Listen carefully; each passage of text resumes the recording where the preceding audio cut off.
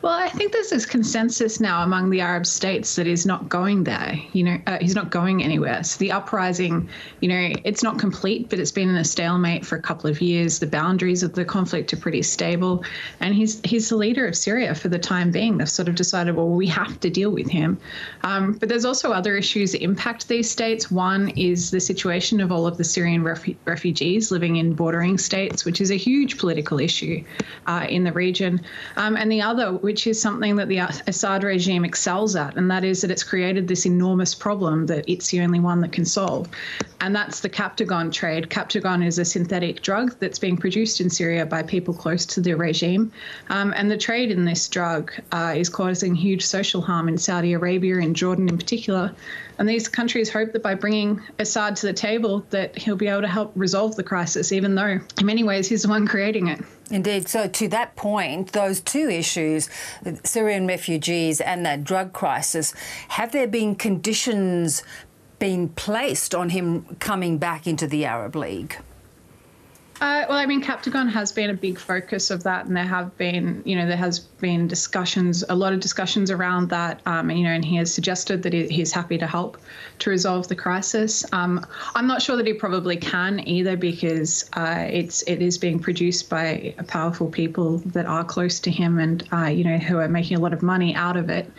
So I'm not sure that he really has any incentive to resolve the crisis, but certainly he is making the right signals to these countries. Having said that, there are still many Syrians who are constantly under threat living in Syria. This war is not necessarily over for a lot of the residents of Syria. How is Syria going to be reunited going forward? Look, I think the Arab League and a lot of the states in the Arab League have suggested that this is, the previous efforts at peace have failed, and this is going to be our new strategy. We're going to pursue peace in Syria through, the Arab League process and by inviting Assad back in.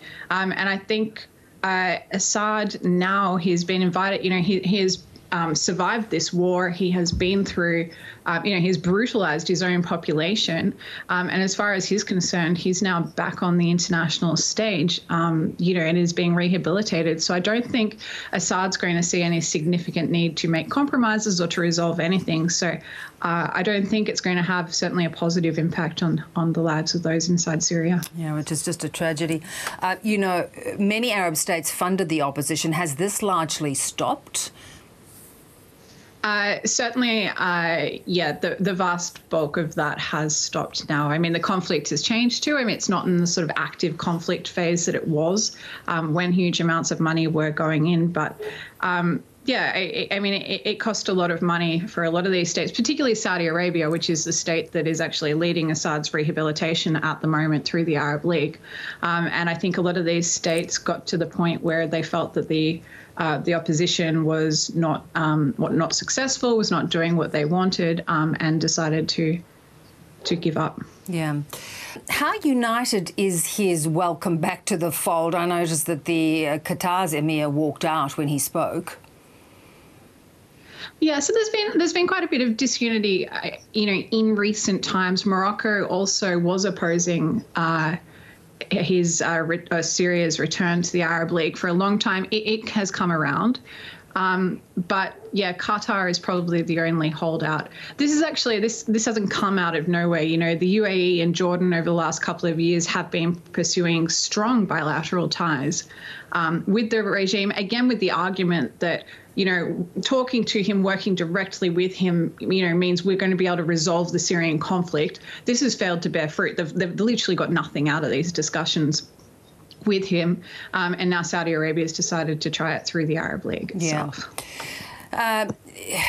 He's accused, as you've talked about, of serious war crimes. He's now also been invited to COP28, the climate summit in November. What sort of response do you think we're going to see from the international community? Well, I mean, the international community has been much stronger on this issue than regional parties. But I mean, in the defense of the regional states, the international community, for the most part, hasn't actually, borne the brunt of the Syrian conflict. It's not still hosting millions of Syrian refugees with very little international support at the moment. For the most part, it's not dealing with Captagon trade. So, the global community, I think, will give him a far cooler response, but they're in a much easier position to do that. Mm-hmm.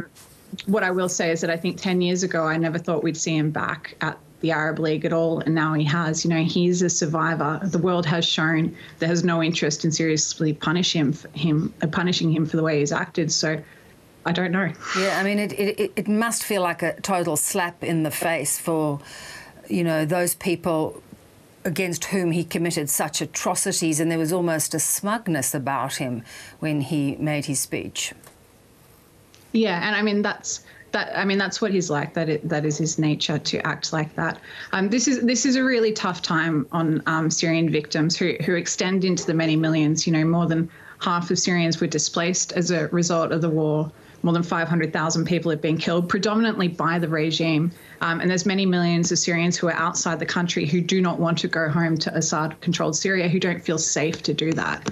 And at the same time, we've got vaults and vaults of evidence of regime war crimes just waiting to be prosecuted. There's been successful prosecutions of regime officials in Germany.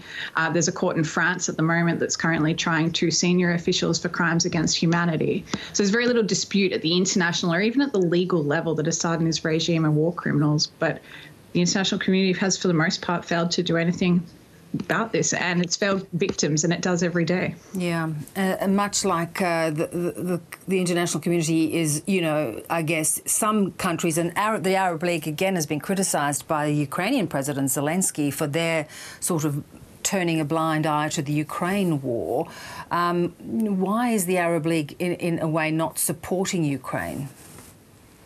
I guess Ukraine's complex for a lot of these states. Russia and the US have complex relations and complex histories in that region, and that will be playing into this. But I thought actually Syria's response, Assad's response to Zelensky's speech was particularly interesting. He actually removed his translation headphones during the speech so that he didn't have to listen to him speak.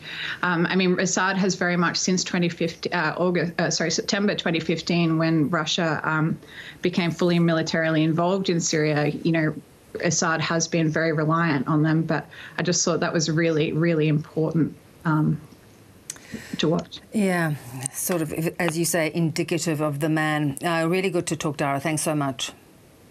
Thank you for your time.